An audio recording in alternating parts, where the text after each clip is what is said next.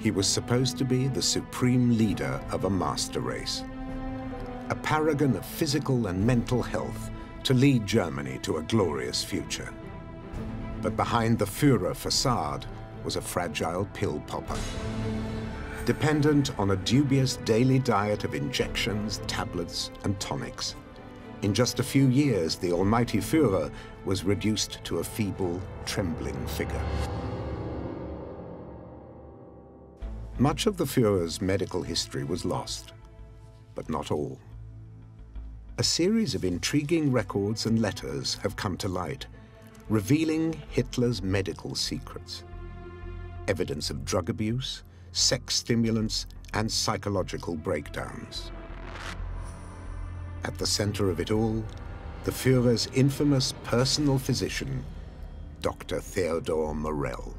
When the American interrogators of Morell found out all the different 28 treatments he was giving, like the ground bull testis and the semen and the prostate glands and so on, some of them wondered whether he was a double agent, whether he had purposefully, in a way, made Hitler so much dysfunctional that he couldn't win, he couldn't achieve what he wanted.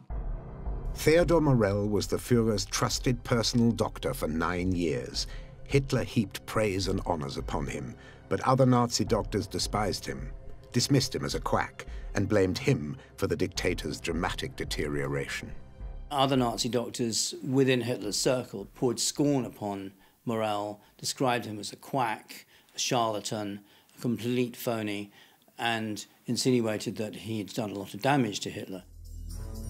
After the war, the obese doctor confessed to administering a cocktail of drugs: opiates, morphine, barbiturates, and possibly amphetamines, leading to speculation that his treatment caused the dictator's extreme behavior.